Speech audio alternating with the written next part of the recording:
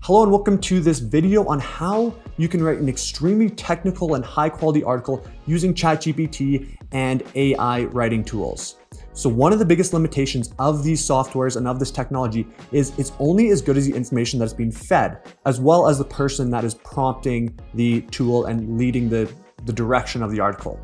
So trust me, I know I've made over $100,000 writing articles for some insanely big technical companies about topics that I have no idea about, such as software, APIs, all this random stuff. But I'm going to show you what I've learned and how you can write super high quality and technical articles. And then at the very end, I'm going to go through how you can pass all AI detectors, which are now everywhere, and Google is trying to lock or crack down on that. But they won't be able to, as there's so many ways you can make it sound extremely human-like, and I'm gonna show you exactly how you can beat these detectors at the end of this video. So let's dive into it. So if you saw my previous video, I discussed how I made $124,000 using AI writing over the last year or so. So I have written hundreds and hundreds of really technical articles, but there are some key limitations that I'm gonna show you right now. So if you wanna write an article about the best new features of the iPhone 14, ChatGPT is only as good as the information that it's already read. So it hasn't been trained on upcoming and latest and new pieces of article or content. So as you can see here, I want to write an article on the best features of iPhone 14. The iPhone 14 is not officially being announced or released by Apple, so its features are not confirmed. This is incorrect. It has been released. It's completely out there. I have it right here. So how do we get past this? How do we write really technical articles on recent topics that are plagiarism free and can pass AI detections? That's what I'm gonna show you today. It's gonna be a bit of a longer video, but it'll be an in-depth guide on how this works, how the software works, and how you can get paid hundreds of dollars to still write articles using this kind of technology. So let's get into it. I like to use Jasper.ai. It's so much easier to use in my opinion than ChatGPT, and it also gets flagged a lot less for AI written content, and there's tons of tricks you can use in here to rephrase it, to change it so that the AI detectors think it is natural and organic. So we're gonna start by clicking on documents, and we're gonna build a workflow, and we're gonna build a blog post. So start from workflow, and we are going to start just filling in the prompts on the left-hand side here. So another trick is I like to use this prompt that says, you start by saying, act as an expert researcher on the certain topic, and then write an article about it. So this also tends to improve the human-like quality of it. So the prompts that you give are what will dictate what the software is going to give you. So act as an expert researcher on the iPhone 14 and write an article on the iPhone 14's best features. Next, so the blog post title, the best features of the iPhone 14. Sure. Okay, so this is for the intro paragraph. So you're gonna start by writing the blog post title, and then it's gonna give you an output. So it's set to iPhone 14 is set to be released in the fall of 2020. That's incorrect.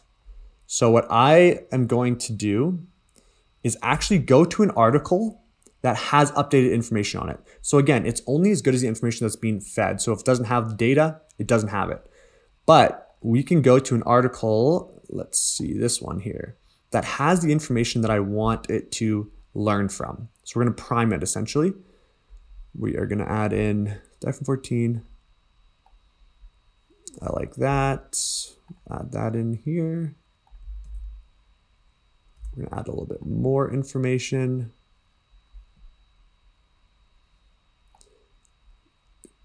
Let's see how much. You can only add so many words, but let's see if that works. Okay, there we go. So we have some information. Don't worry, we're gonna delete it. We're not gonna plagiarize. This is just priming it for our actual article here. So blog post outline, blog post topic. So we're gonna generate an outline. We wanna make sure this information is accurate as well. So the phone comes with the latest version of iOS. Okay, that's good, but we are gonna add in a couple of our own. So battery life one, don't care too much for that. We're gonna talk about this. So the iPhone 14 has emergency SOS via satellite radio. Paste it in. called Face ID. So that's not relevant either. We can get rid of that. And again, there will be a little more editing when you're doing technical articles, but it's fine. It still saves ridiculous amounts of time writing these articles. Emergency SOS satellite demo.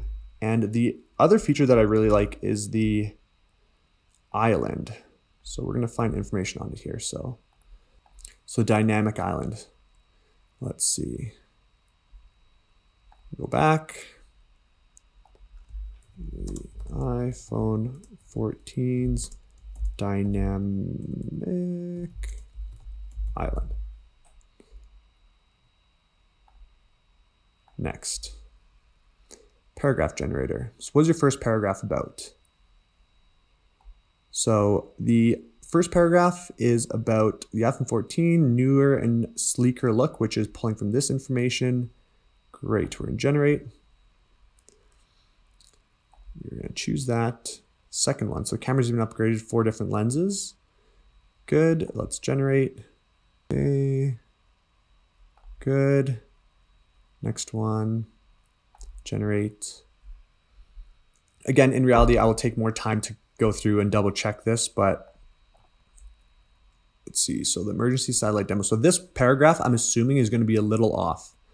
And the reason is there's no context about this anywhere else. Generate. Let's see what it gives us. Okay, so in a crisis, you can access emergency services. Oh, that's actually pretty good. Don't have Wi-Fi connection. On top of that, it connects you to emergency contacts and sends you current. Perfect. It's actually good. Very good, very good. Dynamic island. Let's see what it says about the dynamic island. I know this is another feature that it may not be too accurate on. So newest release, some exciting features. One of the most impressive is upgrade dynamic island feature. Similar to an island on the center of a lake. This peripheral information allows you to stay organized. Okay, we're gonna use it for now. Generate. Next. Conclusion, generate, finish. All right, and here you have a full article, 919 words on the iPhone 14, but again, we are gonna have to delete this and create a new intro paragraph. So we're gonna go to the bottom and say, I want to write an intro paragraph on the above article. Run command, we're going to do long.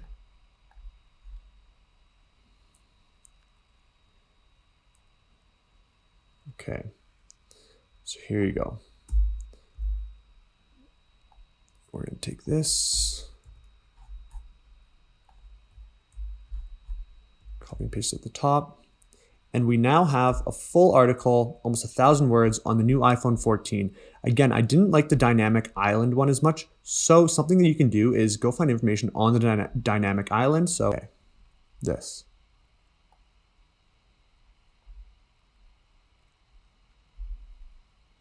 Okay, as we now know,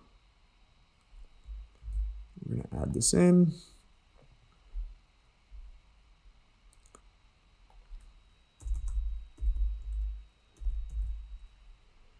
We're going to get more information on it.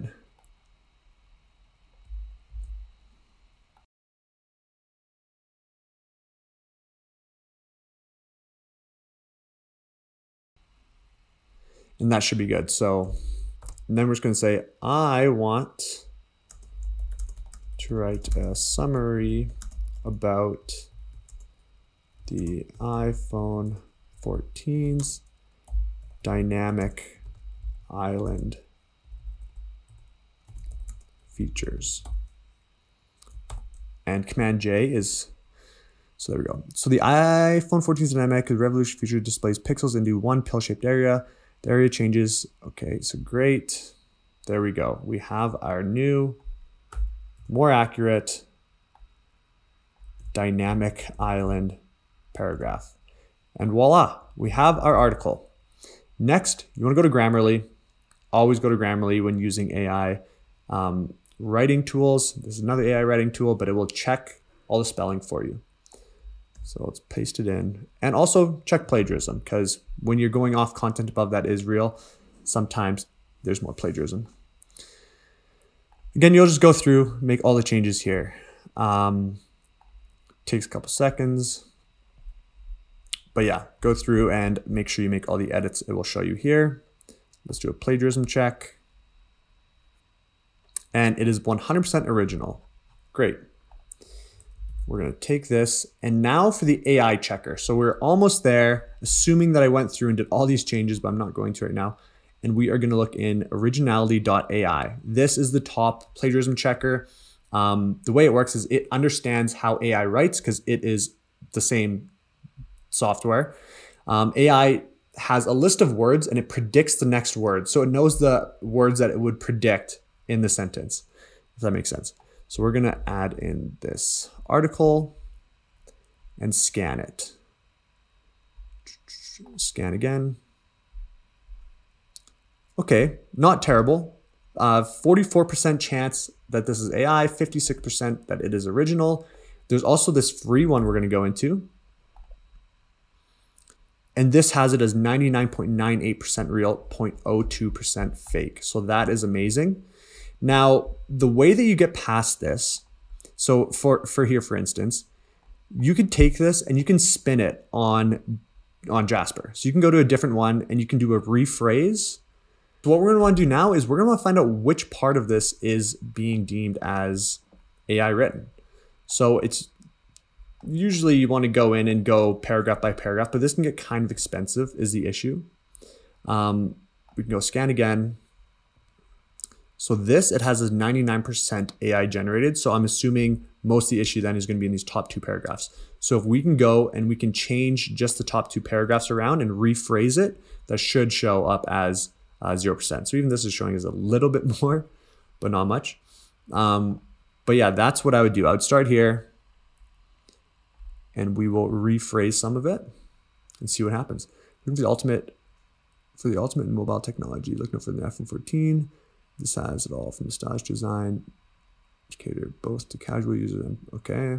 So yeah, go through, change around, just rephrase, change around some words. You can even add in a simple space, like an extra space in certain places, and that will also bypass the plagiarism detector. So lots of simple things you can do, rephrase, change words, add a space, and you are good to go.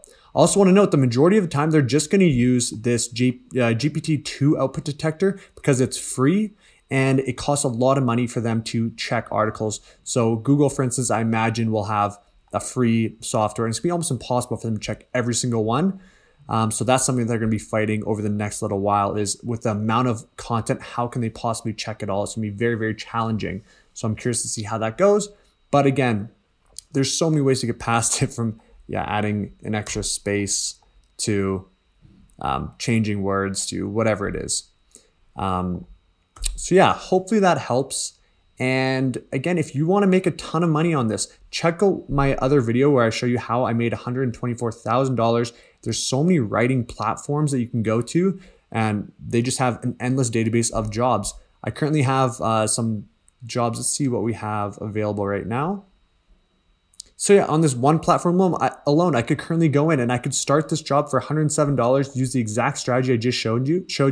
It'll probably take me 30 minutes or so, writing about oral health and osteoporosis, which I know nothing about, but the AI software does. So again, I could make a quick 107 US, that's $220 right there if I wanted. But yeah, that's all for this video. There's tons of different softwares you can apply for to get these kind of jobs on. Make sure you're using the AI checker, Grammarly, and submitting the jobs that way. So that's all, and I'll see you in the next video.